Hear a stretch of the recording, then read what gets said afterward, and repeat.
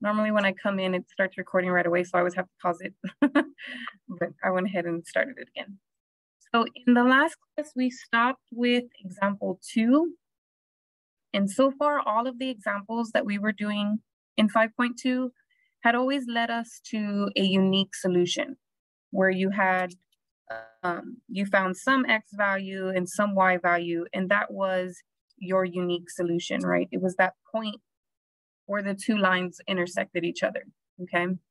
However, there are cases where the two lines may never intersect, and so in that case, there would be no solution, or where the two lines are actually just multiples of one another. And in that case, they actually intersect everywhere on that line, right? So there would be infinitely many solutions along that line. And those two cases, they haven't really surfaced yet as we're working out on the matrix, okay? So starting with example 3, we should see one of these two different situations, okay? So as we work on the matrix, we will get to one of these two solutions for example 3.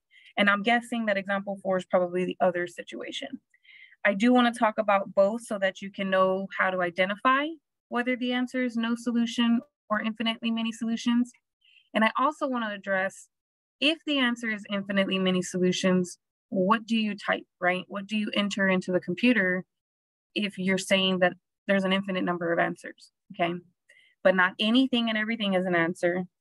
Just the points on the line are the answers, okay? So we'll talk about how to represent that when we get to that example, okay?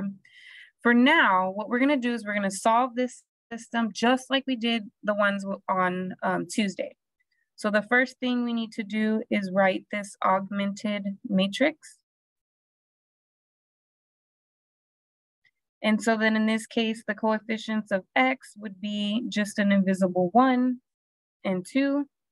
The coefficients of Y happen to be another positive 1 and positive 2. And then my constants are on this side of the equal sign, right? So they're on the right side of the bar. And those are just 2 and 5. So then my goal would be to first change this number to a 1. However, we lucked out because it's already a 1, right? So we don't need to do anything to make it turn into a 1. It's good to go. So what I'm going to do is basically skip step 1 and jump to step 2, which is to turn this one into a 0. And if we remember from the last class, I know it's been a while, but if we remember, you always have to use the same number that I circled, but with the opposite sign. Okay, so you do -2, and you're going to multiply it by this row so that when you add it to that row, this is the row that's getting replaced with the new row. Okay, so that that circle will turn to a 0. So let's go ahead and do this operation. So -2 times 1 is -2, -2 times 1 again, same thing, and then -2 times 2 is -4. Row 2, I'm going to put right underneath. And when I do this, I end up with 0, 0, and a positive 1, okay? So when I rewrite my matrix, row 2 is the one getting replaced with this stuff down here, okay? So it's going to become 0, 0 with the bar, and then 1. Row 1 is not changing. So that one's going to stay exactly as it was, 1, 1, 2, okay? Now the goal would be next is to turn this guy into a 1. However, it's impossible to do that because in order for me to turn a number into a 1, we're supposed to be multiplying by the reciprocal. But we talked about last class that 0 is a whole number, which means it can be written as 0 over 1. And if you try to take the reciprocal of this, basically flip it over, it turns into 1 over 0. But this is not a number. This is an undefined expression. It's not a number, it's not a value, okay? Because of that, I can't multiply by something that's undefined, okay? So then you can't turn this into a 1. When that happens, when you get a 0 here and you know you can't do the reciprocal, This is the point in which you need to stop, okay? As soon as you get those 2 zeros there, stop and see which case you have, okay? So this is saying there's no x's, there's no y's, there's nothing on this left-hand side of the equation. So there's literally nothing, 0 on that side. But on this side, you have 1, okay? So I'm just putting this back into its equation form. But if you look at that equation, that's actually what's called a contradiction, okay? It's an equation that just simply is not true, okay? 0 does not equal 1. It does not. But it's telling you that it does, okay? So that's a contradiction. When you get a contradiction like this, that's when you'd say that the answer is no solution. So this contradiction is what tells us that the answer is no solution. Because it says 0 equals 1, but we know that 0 is not equal to 1.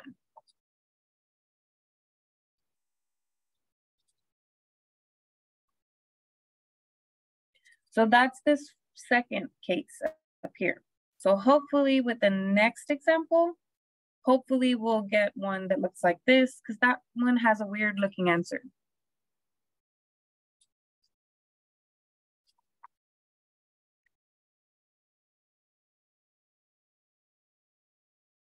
So I'm gonna slide this up just a little bit.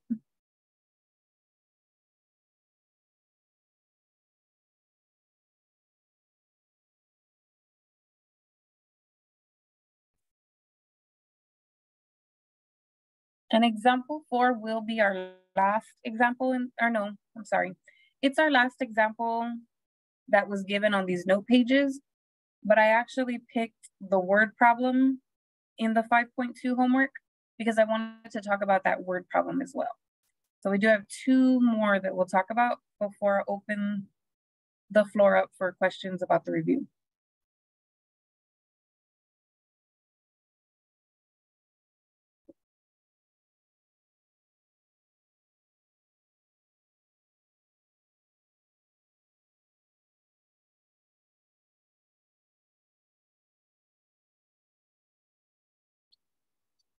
Okay, so I'm gonna slide this up. If you did miss anything at the beginning, remember you can always watch the playback, right? The video.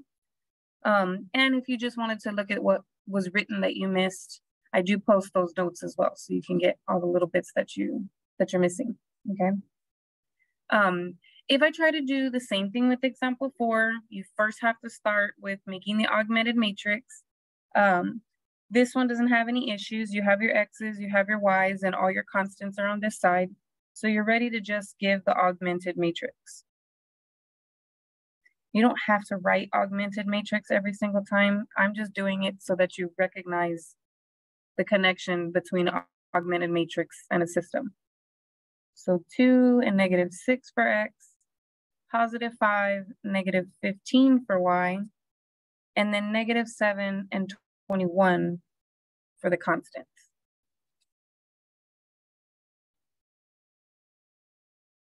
And so then our process starts just the same as the last one. Turn this one into a 1 first. And to do that, we use the reciprocal, right? So 2 is the same as 2 over 1. So then the reciprocal is actually going to be that fraction flipped over. So 1 over 2. And so what I'm going to do is I'm going to take 1 over 2 times row 1. And since I'm only manipulating row 1, this will become my new row 1. When you involve 2 rows, though, you can only replace the one that's not getting multiplied by something. So I think we can do that. It's not really that big of a deal. We don't have to do any computations on the side. Nothing is happening to row 2. So row 2, I'm just going to repeat. But then row 1, I'm going to multiply by 1/2. So 2 times 1/2, even if you use the calculator, we'll just say it's 1. 5 times 1/2, if you use the calculator, it will say it's 5/2. And then -7 times 1/2 is -7 halves. I have fractions now, but no big deal, mission accomplished. I have the 1 where I wanted it. Now the next step would be to turn this guy into a 0. Remember, you have to go in that U-shaped order, okay? So this one has to be a 1, a 0, a 1, and a 0. You have to do it in that order. Well, in order to turn things to a 0, you have to use the same number, but opposite sign. So 6 times. And I don't want to multiply it by row 2 because that's the row that I need to change, right? So that I can have the 0. So you're going to multiply that 6 times row 1. And then just add row 2 so that this one will be the new row with the 0 where it belongs. So let's see. 1 times 6, 5/2 times 6 is actually 15. And -7/2 times 6 is -21. Then if I put row 2 underneath, and I add these two things together, what I end up getting is 0, 0, and 0. And so that's going to be my row 2.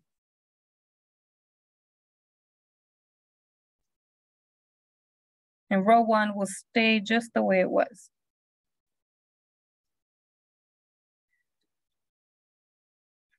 But now we see that we have that second situation, right? If I put this paper right here, we have this situation happening, okay? We got double zeros, so we know we need to stop, okay? As soon as you get those double zeros, you must stop. And then what you do is you just put this into its equation form. And this time I have 0 on the left-hand side, the bar is the equal, and then I have 0 on the other side. And this one is not a contradiction because 0 does equal 0, right? This one is a true statement. When you get a true statement where 0 does actually equal 0, then that tells you that there are infinitely many solutions.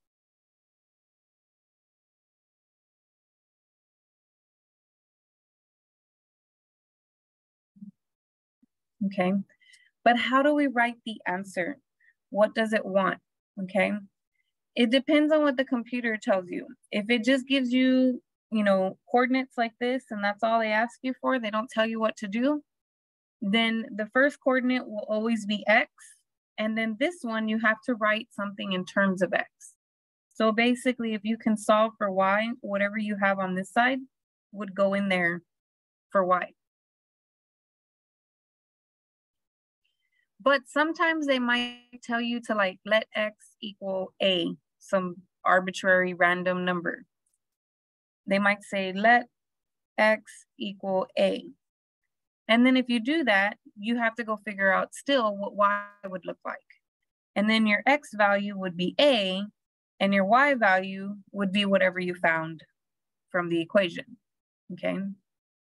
In both of these situations, regardless if you're gonna let x equal something random, or you are or you're not, you still have to grab one of those equations from the very beginning and get y all by itself, okay? So any of the equations from the beginning. I suggest if you have options, and we have 2 options, right? Always grab the equation that has a positive y if there is one, okay?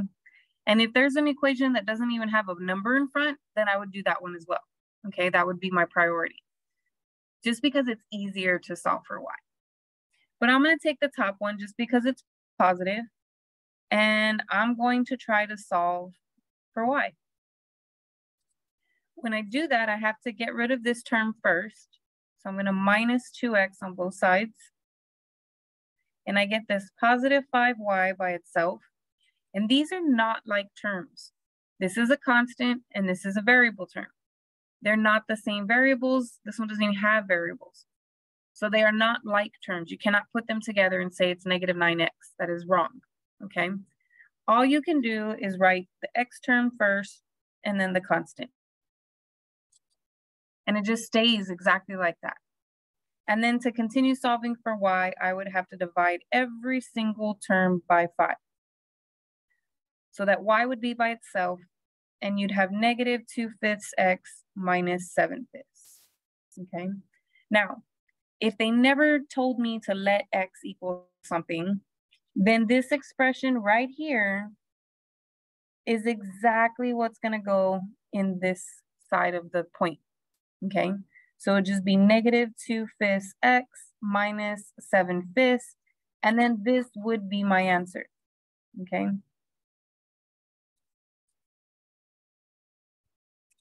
However, if the computer does say something weird, like let x equal a, then it's the same expression, but if x equals a, then what you're typing in is negative 2/5 a minus 7/5. Not a very big difference, okay? So if they never say let x equal something, then you just use x's. If they say let x equal a letter, then you use that letter instead of x, okay? But it's essentially the same thing. So there is this table down here. It's just a summary. You don't need to write it all down, or I'm gonna post it later anyway. But it just tells me that there are 3 different cases that can happen, right? Your lines can intersect each other and you get one answer, whatever the x value is, comma, whatever the y value is. Or 2, the 2 lines can never, ever, ever intersect. They might be parallel and they never intersect. And so in that case, there's no answer, there's no solution. Or you might get the case where they're exactly the same line and they land on top of each other. And so they intersect everywhere along that line, okay? And that's called infinitely many solutions. And just to let you know, as you're working things out, when you try to change this guy to a 0, you will automatically know which of these cases you'll have, okay? So once you turn this guy into a 0, if you have a number over here, then it's going to be this case and you need to keep going, turning this number, whatever it was, into a 1, and then that number into a 0. However, if trying to turn this into a 0, this also becomes 0, right? Then you have one of these 2 cases, and in either case, you just need to look and see what's on the other side, okay? If you get zeros equal a number, that's false. That's the no solution. If you get zeros equal to 0, then that's infinitely many solutions, and your answers need to look like this, okay? So it's a pretty good summary, that little paragraph. But that is the end of 5.2. I just wanted you to see what it looks like when you get a no solution or when you get an infinitely many solutions, and how do you write the answer for an infinitely many solutions, okay? So I am gonna open up the floor to anyone that might have a question about test details, about questions that are on the review, anything that you want answered before you take that test on Tuesday. So I was... You went back on mute, sorry. Sorry, that was on accident. But I was trying to find the review after doing some homework yesterday, and I couldn't find it. Okay. I still was able to I still have a few questions anyway, after looking from notes, but yeah, I couldn't find the review. Let me try to get this little thing's in my way. Let me move it down. So if I go to modules, and then if we go to homework, it should be in there. But let's see.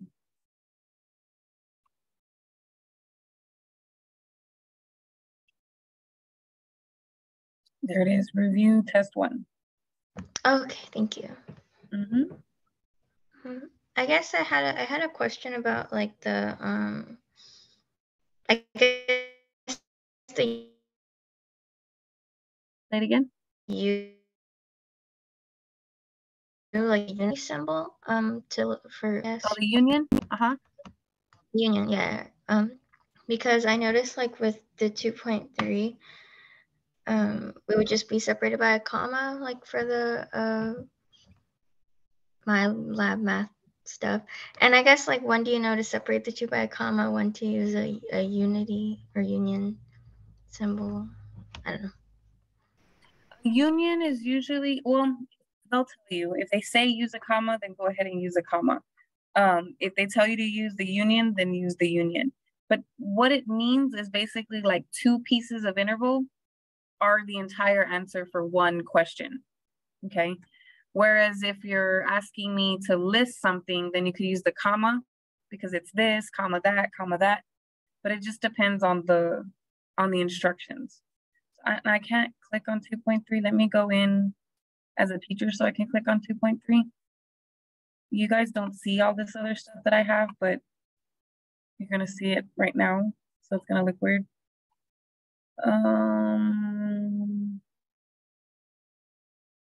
Where did it go? Assignment manager.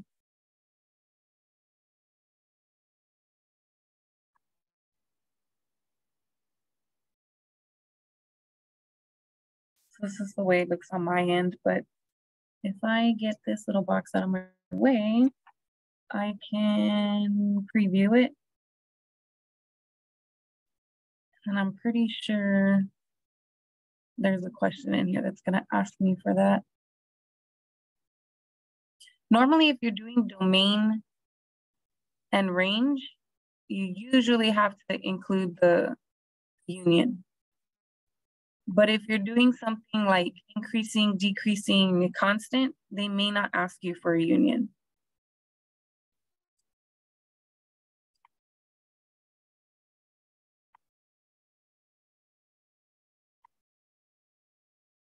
These are not two pieces. See how it's asking me for domain and range, and then they're using the union, right?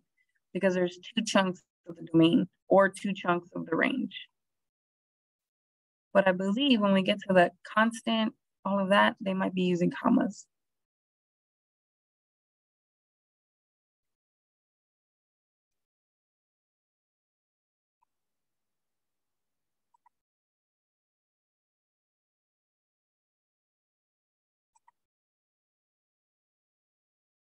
We're almost getting to the end. Yeah. So when they're doing the increasing, decreasing stuff, that's the one where they tell you use a comma. But they do explicitly say that. If it doesn't explicitly say that, I would have used the union just as well in there, okay? I guess I didn't know if it was like union with the comma, so I got one of them wrong, but Gotcha. now I know like it's like the comma. Right, right. No, yeah, it'll be one or the other. And since they asked for the comma, then just use the comma, no union. Yeah, okay, that's good. And I guess another question, like they're kind of small questions, but like with like this versus like, I'm still kind of confused. Like I know you kind of explain it, but like this versus like I might type it in the chat. They're like some. You could also use the whiteboard. Like, watch. Let me do multiple participants, and if you click on share screen, I think it gives you like the option to do a whiteboard. Okay. Or actually, let me put a whiteboard, and then can you scribble on that? No. You cannot. Okay. But I can just type. I can just type it because it's just one of the ones on the keyboard. Sure. So like that versus that. Like I guess when you're talking, this is still about 2.3, but the brackets. Yeah, brackets like means that it stops, and it stops at a solid spot. So whether it's a solid part of a curve or an actual solid dot, those are going to be the times that you use the brackets. But if it's an open dot or if it's an arrow, then you would be using the parentheses. Okay. So but that's only for domain and range though. So if you have arrows, meaning if it's going to infinity, let me show my paper. So for example, if you had a function that looked like this, and let's say that's 1 and this is like 1, I don't know, just making stuff up. Okay. Let's just call this one 2. Okay, if they're asking you for the domain here, you're going to be talking about x values, right? But this goes to the left forever and it goes to the right forever. So it goes to the left forever in the negative direction, and then it goes to the right forever in the positive direction. But because there's arrows there, you're going to have to use a parentheses. And I think in the lecture, I said, if you have infinity or negative infinity, you have to use the parentheses. But the range is a little bit different here, because the range is the lowest spot to the highest spot, right? And the lowest spot happens to be like right there. And the reason why I drew a solid dot is because this is a solid line. It's not a dashed line, right? So because it's a solid line, it's made up of a bunch of little solid dots. I just kind of made this one stand out, okay?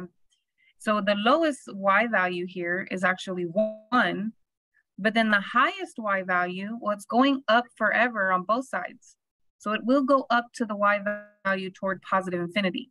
And we know that the infinities or the arrows always get parentheses, but because this actually stopped at this solid portion of the graph, this side would have a bracket, okay? Yeah, that makes sense. That's different though from the increasing, decreasing, and constant. So this graph is not constant anywhere, but it does increase and it does decrease. Now, when I'm tracing it from left to right, it's going downward until it gets to this spot, and then it's going upward, right? So when you're doing increasing and decreasing, you're only allowed to talk about the x values. So that's what they mean when they say intervals over the domain. That means only put in x values in your intervals, okay? So if I want to represent this half of the graph using only my x values, it would be all the way to the left x values up until this x value of 2. So all the way to the left is represented by negative infinity, and we know that the infinities get the parentheses, and then it would go and stop here at 2. Now you might be inclined to put a bracket there because it's solid, right? But in the increasing, decreasing, and constants, they always say the word use open intervals. And when they say open, this is open symbols, and these are closed symbols. So you cannot use the bracket there, even though it's solid, it has to be an open parentheses. So that was the one thing that's different from the domain and range could have brackets, but the increasing and decreasing and constant will never, ever, ever have brackets, ever. No matter if it's solid or not. So then even this one, if I were just to finish the problem, right? Increasing, I actually wrote it backwards, didn't I? Put that one on the increasing. I'll just change my labels. So this one's actually decreasing. And then we'll do the increasing. So the increasing is this one because it's going up. So it starts at 2 and then goes up forever as I'm going to the right forever. So my x values to the right are going to positive infinity. We know that one gets a parentheses, and we also now know that when we're talking about increasing, decreasing, or constant, this one will also have parentheses. And the way they say it is they say open intervals of the domain. And so that means that all of these guys are x values, and they all have parentheses. Good question. So like all of the like, they're always x. They're always x. I mean, I put them as x values, but I didn't really know why. Like, I right. guess it's just because of this language. Yeah. Okay. Yeah.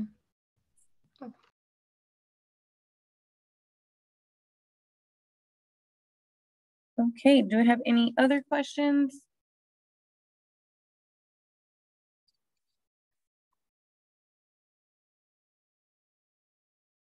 Does anybody know how many questions are on the test?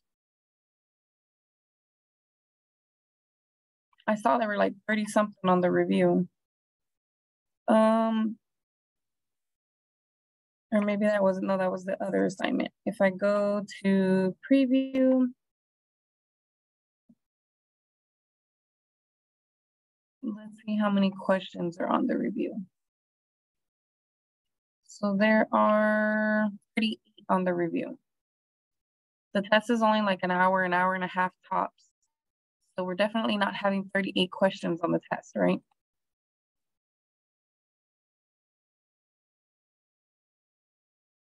Now I think I have this unpublished, so you can't see it yet. I'm not gonna make it open until Tuesday. And then basically the way it's gonna work is that instead of coming into class on Tuesday, you're gonna come into here and you're going to take this test, okay? It does require a lockdown browser. What the browser does, and I have to put some more stuff in here. So one, I have to put in the link so that you can download the lockdown browser, okay? And then two, I'm gonna put in like a mock quiz, just a little quiz for you to click on to see if you can get into a test, okay? It's kind of like a practice. There's no questions in there. And if there is a question, it's a silly question. It's nothing crazy. It's just to make sure that you can open your lockdown browser, get into a test and open it and answer a question, okay?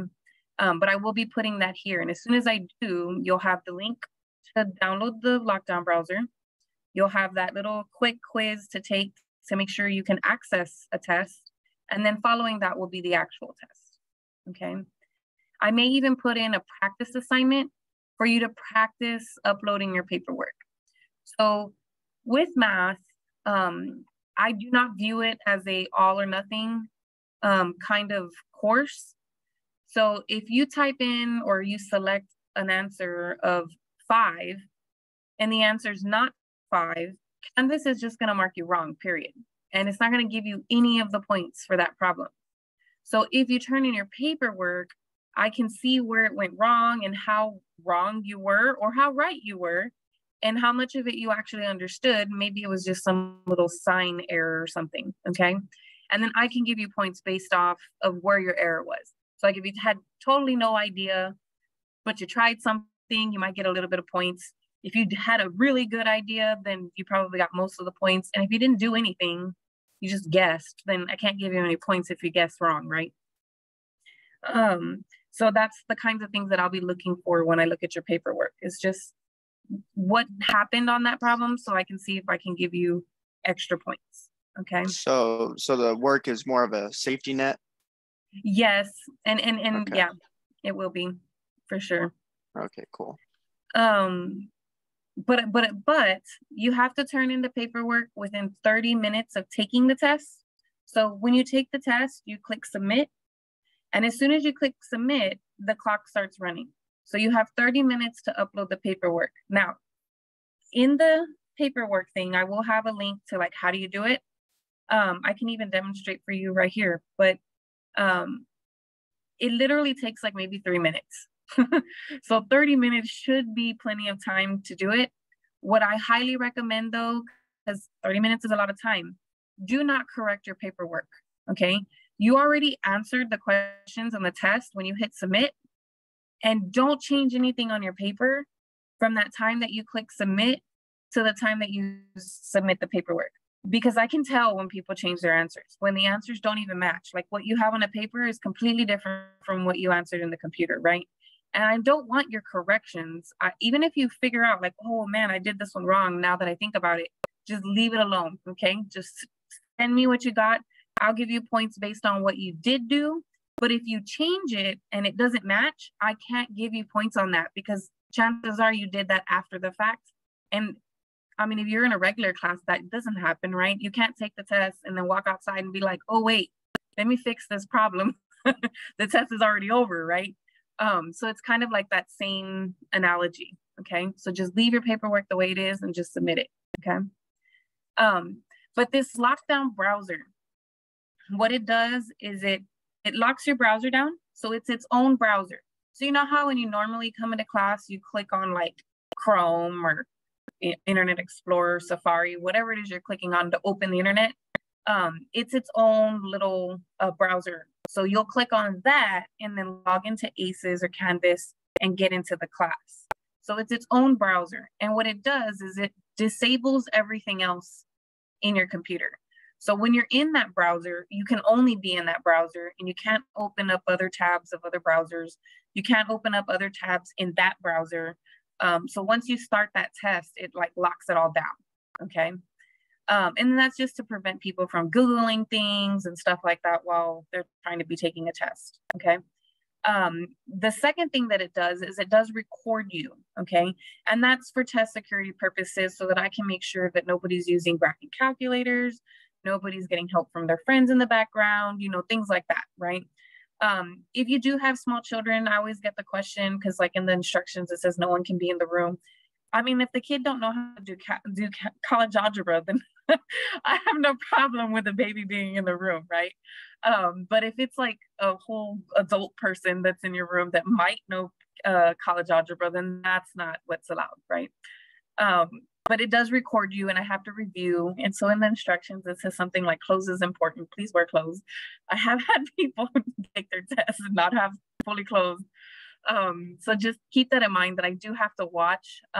So don't do anything or wear anything that you don't want me to see, okay? But it does record you. And so that's just for test security. When you do the recording, it will ask you for an ID, and that's just to verify identity.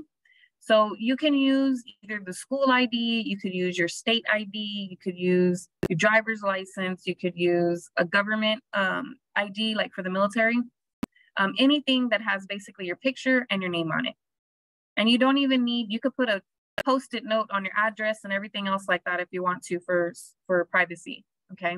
I just need to see your picture and then your name, okay?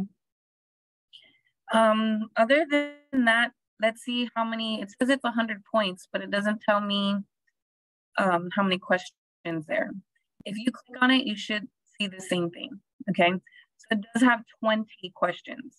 Most of them are quick. They're not like long, lengthy ones, okay? So even though it sounds like a lot, 20, you should be able to do those 20. Now, I don't remember if I put a time limit, but there should be. It says 50 minutes, but that's not a whole class period. So I'm actually going to edit that. Our classes are 75 minutes, actually. So I will change this to 75 minutes. I think that was for one of the like old classes that were only like an hour long. But I'll change that to 75 minutes. And then it just says, what does it say here? I don't even remember what I write. All the tests are different. So you must show your work and problem if you want to receive the full or partial credit, except for problems 9 through 12, because those, I think they're like 5 problems, 9, 10, 11, 12. There's only 9, 10, 11, 12. Yeah, 5. They're graphs. So you just look at the graph and then you answer. There's really nothing you can write down. So those you don't have to show anything at all, okay? Oh, see, I'm gonna have to change, yeah. No, I'm gonna leave this language in there. I do need you to show your work for each problem. And the reason why, and I'll explain, is because a lot of students do things backwards on a multiple choice test. So if the problem says solve for X, and all you do is take all the numbers that are on the choices and plug them in, you didn't solve for X, did you? You just checked the answers, right? That's not following the directions. That's not showing me that you know how to solve for X, okay? And so that's not okay. And so that's why I think that those directions are in there, is because we're trying to avoid that from happening, okay? I will tell you, I am pretty lenient on that. If you answer the question correct, I'm trying to look more to see if I can give you bonus points, but I know my department has their own standards, and so they do want to see you try to explain something for each one, okay? Show me something. Then make sure you do them in order, because I have to look at them later, and I don't want to have like number 1 and 10 on page 1 and number 2 and 16 on another page, right? It gets real confusing when I'm trying to go through and grade. So do try to do them in order. If you have to like skip around, just leave a little bit of space. It says at least half a page. I don't think any of our problems are that long that we're gonna have to have a whole half a page, but just leave a good chunk of space so that You can come back to it later. And then do as much work as you can. Try to, I try to tell people, don't think of your paperwork as your scratch paper. Because if you do that, chances are it's going to be ugly. It's going to be messy, scribbles all over the place, and I won't be able to tell what I'm reading. Okay, really try to write like number 1, do some stuff, number 2, do some stuff, and so forth. Okay. And then it says you can circle or box your final answer, except for those problems because they're just visual. You're just going to look. Okay. And then make sure you do click on an answer from the multiple choices. Okay. When you click that answer and then I see your paperwork and they match, then I know you did that problem while you were taking the test and it didn't happen afterward. Okay. So that's kind of what locks you in and like, I did this test during test time. Okay. And then submit the test when you're done and make sure that you've chosen all your multiple choice answers. It sometimes does give you a reminder. So like if there's one that you didn't answer, it'll tell you, are you sure do you want to submit the test? You didn't answer anything for number 7. And then you can go back and look at your paper and then make sure you click something for number 7. There is a password. It's always on highlight. I always get people asking me, what's the password? You didn't read. You just told on yourself. But there is a password in there, okay? And so they are, I think, about 5 points each. Even those visual ones, those are gonna be nice, but the visual ones are nice because they're easy, you don't have anything to write, right? But the horrible thing about the visual ones is that if you answer it wrong, you really can't get the partial credit on that unless somehow you explained what you were seeing and how you got that answer on the paper. But I'm not expecting you to do that, okay? But they're nice because they're very visual. You don't have to do anything, but at the same time, it's like it's a one and done. Either you get it or you don't, okay? Now let's go to that review. I thought I had opened it. Maybe I did. There it is. So they kind of are all over the place. It's going from the very beginning of factoring, which will come back when we get to the next unit, right? So all these assignments were grouped as one unit, and then the next unit, the next group of problems, you'll have to work on those, and you will need factoring. So like solving this equation, it says to do it by factoring. I know y'all know quadratic formula now, but if the instruction said to do it by factoring, if you want the extra partial credit for getting it wrong, it has to be done by factoring. Okay. Definitely. I mean, I can't tell you enough. Don't try to avoid the factoring. It's going to be throughout the whole semester. So please, please, please practice the factoring. This one says use the square root property. So make sure that you're using that square root property. Because I think there's one of each of those in there. I know for sure that there's one. There's one that says do it by factoring. There's one that says do it by the square root property, and there's one that says do it by the quadratic formula. And then there might be another one that just says solve, and you pick whatever way you want to do it.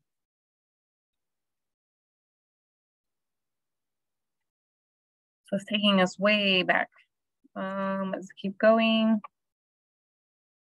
There are, I know that there's a fraction one in there, like what it looks like exactly, I can't say, but I know for sure there's a fraction one in there. So remember to multiply your two denominators together and then multiply every term by that denominator. If you have to go look back at the notes, please do, right? Another question I got, I think I answered it the last class, but I'm not sure. But somebody in the class asked me if you could use notes on the test. And for our class, it is open notes, okay? So you can use all of your notes or just some of them or a summary of your notes, whatever you want. Just no graphing calculators. That's essentially the biggest thing, okay? And then they can't Google things, or I don't even know what the new websites are, but there's websites where you can basically take a picture of the problem and then it does it for you. So you definitely can't have your cell phones or another laptop or computer around while you're testing, or a graphing calculator. That's basically what I'm looking at in the video, is just to make sure you're not using any of those 3 devices. So good, there's a couple of them with fractions for you to practice. There will be one with the radical. So I think there's probably a couple of them in here with radicals. Yep, but there will be one with the radical. We just threw in a few so that you could kind of get to practicing them, okay? These problems on the review are similar to the ones on the test. There's just not as many questions because here I might give you 3 versions of one kind of problem, but you're only gonna get one of them on the test, okay?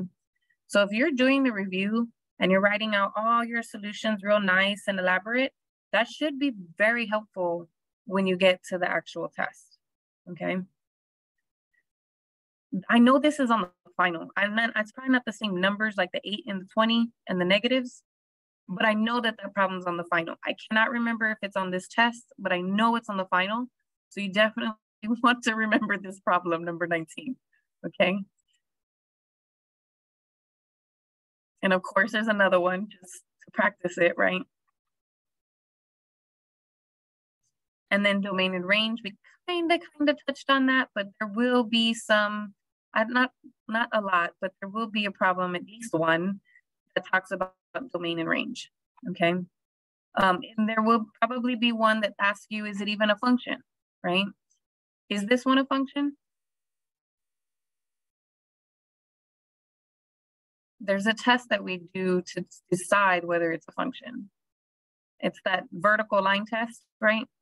And if I draw a vertical line and it touches it more than one time, then it's not a function. So if I were to draw, maybe say right here where the 2 is at, where x is 2, if I were to draw a vertical line there, it would touch it up top and down below. And so that crossed it twice, which means this is not a function. Whereas like this one is, because it doesn't matter what vertical line I draw, each vertical line only touches the graph one time, right? If you look at this vertical line at -1, it only touches it one time. If I look at the vertical line at 2, it only touches the blue graph one time. So that one would be a function.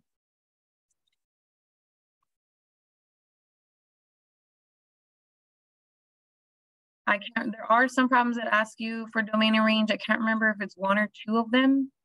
And most likely it's either going to be a radical or a fraction or a combination of the 2. I just can't remember exactly. See, there's a fraction where they're asking a domain and range and another fraction. Well, they don't give you combos, so there probably isn't a combo on the test. It's probably just one with a radical and one with a fraction. These are nice and easy, right? You're just plugging in the numbers.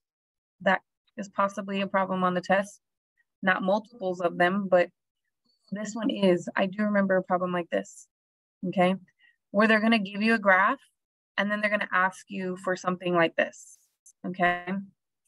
And for these, you are given the X value in the parentheses and your job is to find the Y value that goes with it, right? So for instance, I'm gonna do this one, D, f of 6. So that means that my X value is 6, which is over here. And what they wanna know is what's the Y value. So you basically just go up to where the graph is at, and then whatever that Y value is, that's the answer, okay? So in this case, it would happen to also be 6. X was the value they gave me was 6, and the Y value also happened to be 6. But I do remember there being a graph like that. Not that same shape maybe, but a graph, and then you had to say, answer the questions. There is definitely going to be one problem with increasing, decreasing, and constant. So it'll give you a picture, and then you have to say all the intervals. But remember these words, right? Open intervals, okay? So open intervals means they have to have parentheses. And I think I even specifically say over the domain so that you remember your X values in those intervals.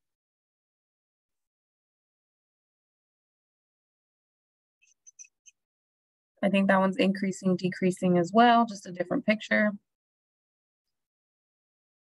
I can't remember how many of the matrices there are, but I know there's a problem like this in the final exam.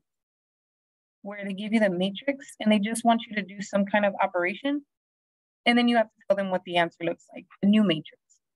What is the new matrix going to look like? Okay, this one kind of does half of it for you because they already like let you know that you're replacing row 2, right?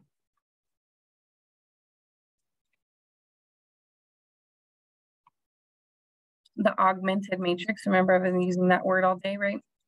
So just put the numbers where they belong. There's most likely one like that on the test because I know there's one like that on the final, which is okay by me because those are pretty easy, right? And then of course, there's most likely going to be one where you have to solve, okay? Now this one though, if you're doing it in the review, it's not ready to go into an augmented matrix yet. So make sure you move your constants over before you try to put it in the augmented matrix. There's another one to solve, and I'm pretty sure that I gave you one of each kind. So when you do the review, at least one of them should have an answer, and one of them should have no solution, and one of them should be infinitely many solutions. Just because if I give you one on the test, you don't know which one it's going to be, right? You don't know which kind of answer it's going to have. So if you practice all 3 kinds and you have all 3 as examples, then it should help you when you do the test. And then 37 and 38 are actually word problems. And so I didn't actually get to the word problem. I forgot all about it, actually. So I'm going to do one of the word problems. And y'all can pick, do you want me to do 37 or 38? It does not matter. 37. 37, okay.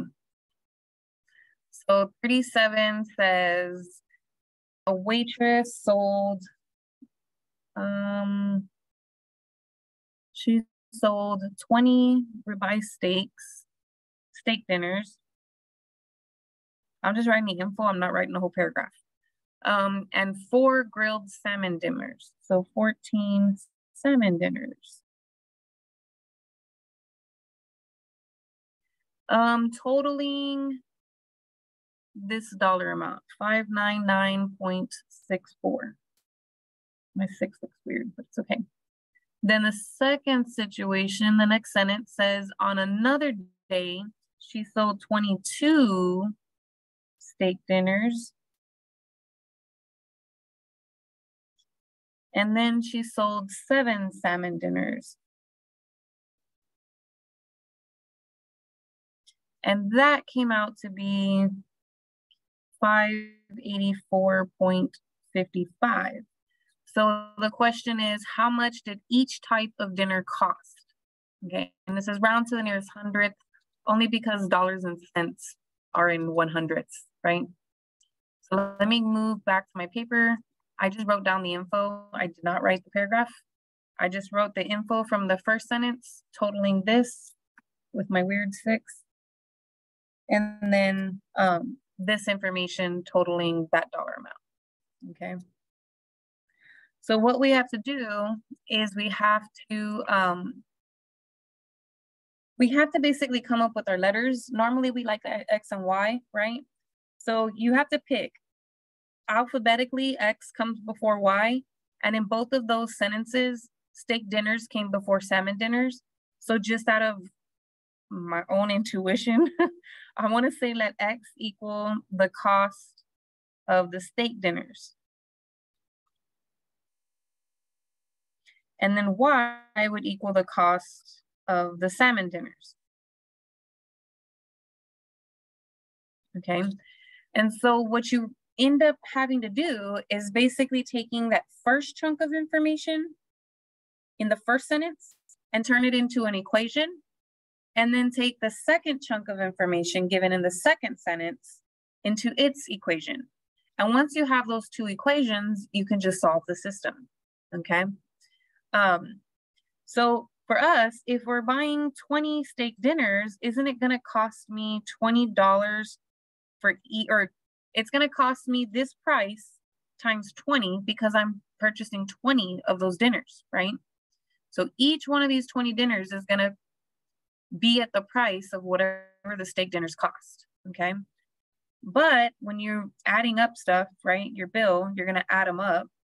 Now I have 14 salmon dinners that are gonna cost this amount of money. I don't know what that amount of money is. I just know that I have to multiply the two in order to get all the cost of the 14 salmon dinners. And I do know that whatever this cost is, gives me that total cost. Whatever this cost gives me the salmon total cost. And if I add the two costs, the two total costs together, I get the bill, right? Total bill, which in this case ended up being $599.64. Then similarly for the other bit of information, these are the steak dinners. So each one of these 22 dinners cost X amount of dollars. These 7 salmon dinners cost Y dollars. And I know that at the end, the total bill is supposed to be $584.55. And so if I go and I put this in my matrix form, this is going to be really weird with these big numbers, but it's okay.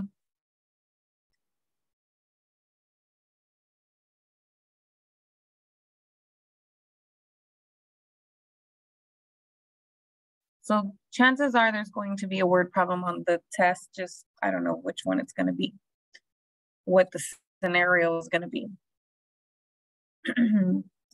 So then first goal is to actually turn this one into a 1.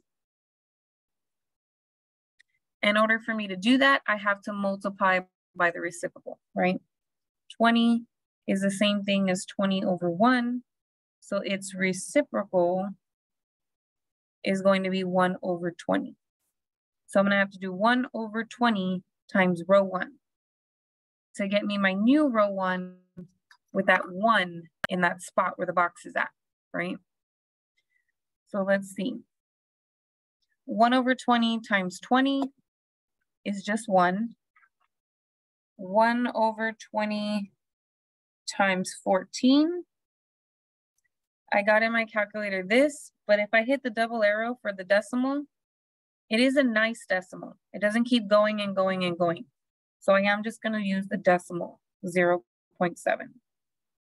If it wasn't such a nice decimal, I would have had to have used the fractions, okay? But it's nice.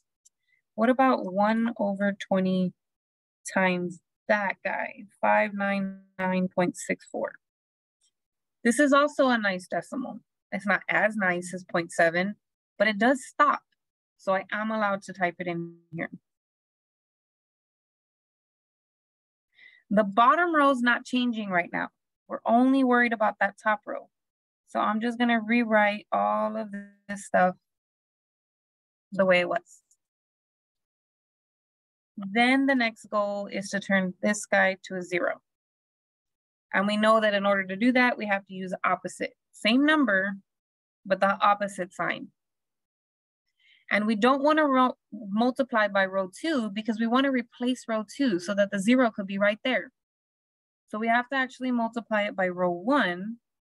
And then when we add row 2, that allows us to replace row 2.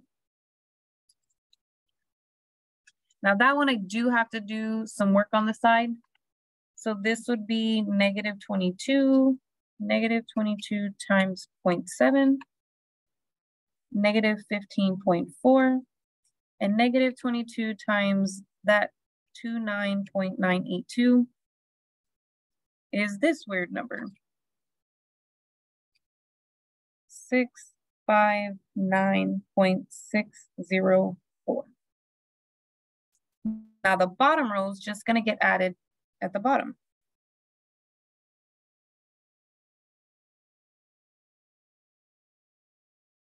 So negative 22 plus 22 is going to give me 0. Negative 15.4 plus 7 is negative 8.4. And negative 659.604 plus 584.55. I get this number. And so that is going to replace my row 2, right? Row 2 is going to become this thing.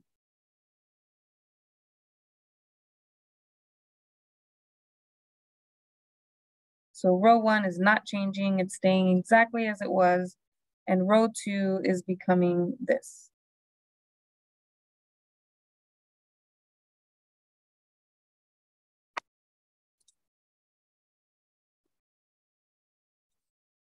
Then as we continue that U shape, right, 1, 0, 1, 0, this one needs to go into a 1.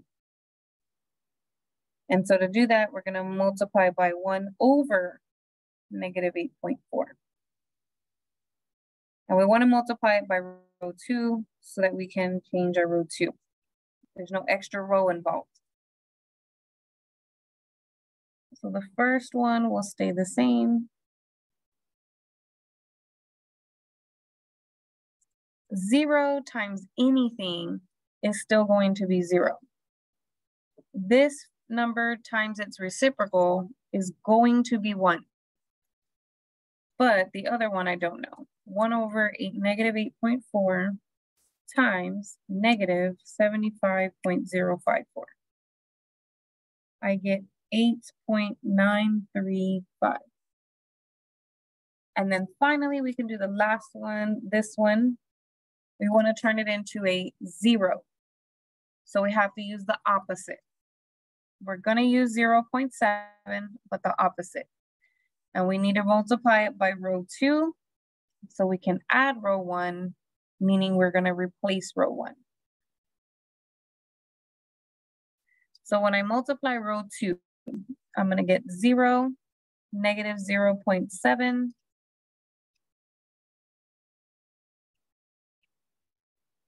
negative 6.2545, and then row 1, oh no, I multiplied, oh yeah, I did it right. I did this number. So that times 1 over negative 8.4, this times 1 over negative 8.4, and this times 1 over negative 8.4. I don't think I did that one right though.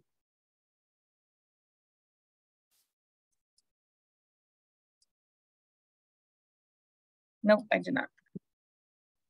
I knew something was weird.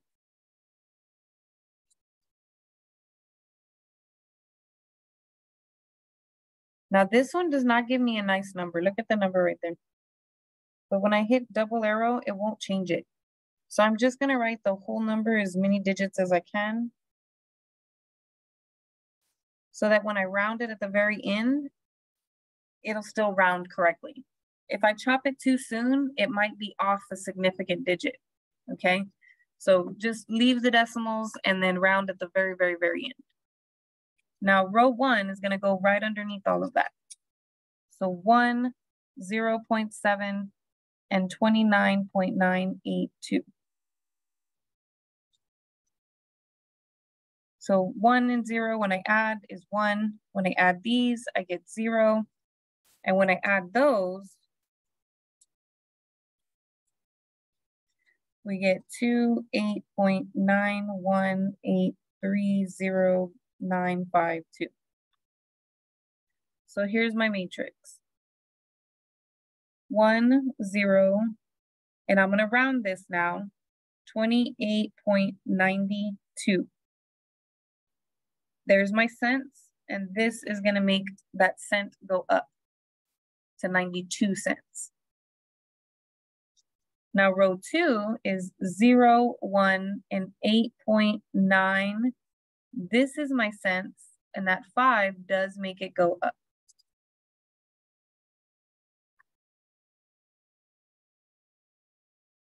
So remember, this first column is X. So 1X equals that number, and 1Y equals this number. So when I go to type my answers in, make sure that you remember what your X represented. That's why I always like to write this step down, so that when I have my X and my Y, I can go back up to the top and be like, oh, which one was X and which one was Y, okay? So apparently the steak dinners cost $28.92, but the salmon dinners cost $8.94.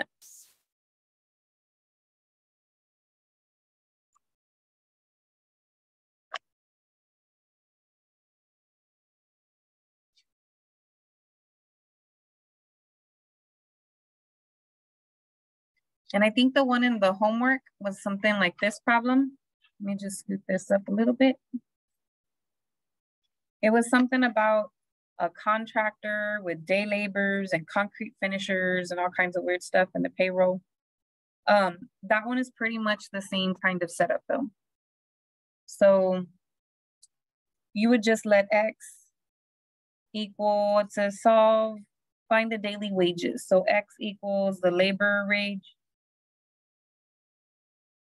And then concrete finisher, so Y would equal the concrete finisher wage.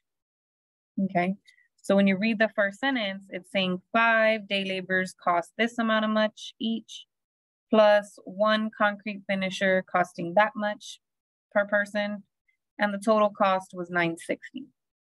Then the second sentence tells you if he hires 1 day laborer with the day labor rate, plus 4 concrete finishers at the concrete finisher rate, that should equal a total cost of $838.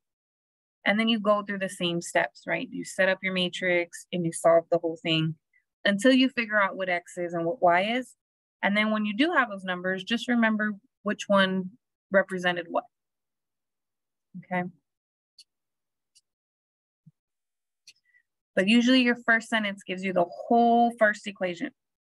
And then your second sentence gives you the whole second equation.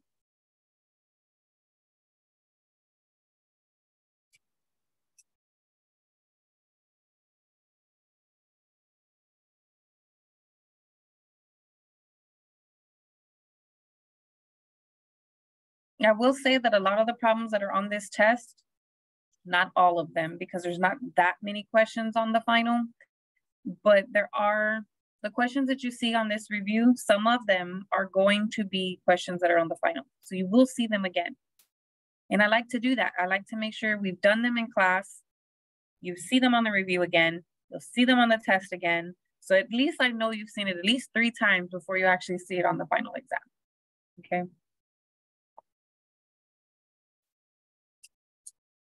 And I think the final exam does have a word problem like this, I think. I could have sworn it does. They keep changing it, but they don't change it too much. Like the problems are still kind of the same kind of problems. It's just, they might change the scenario or the numbers. It's still a word problem that uses matrices. Are there any other questions? I know we're running out of time. We have about 6 minutes left, but are there any other questions?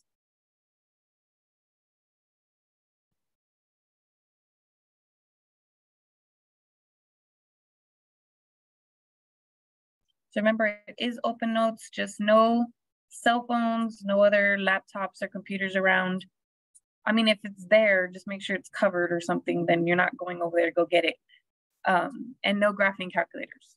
Make sure you do have a scientific calculator. I actually do enable a scientific calculator inside the test in that lockdown browser. So if you don't have one, there will be a little icon at the top and you can use a calculator in there, okay?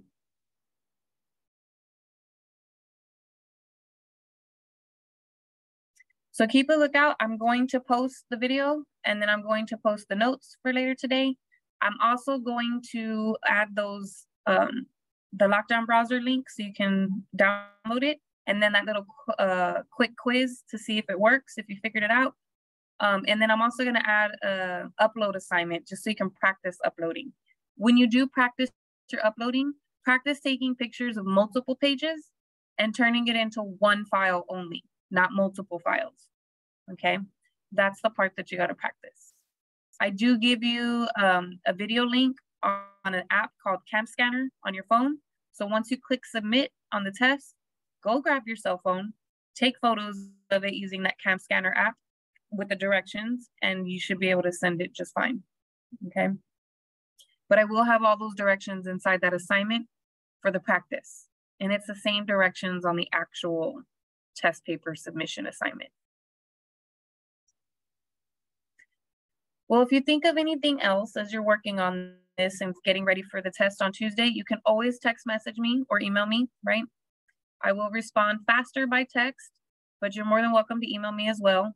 I usually just don't respond to emails unless it's Monday through Friday during like work time. So if you email me on Friday night, you're probably not going to get a response until Monday morning. So definitely text me if you're needing help beyond Friday night. Okay. Other than that, you guys, I wish you a good weekend. I hope you study. I wish you all the best on this test.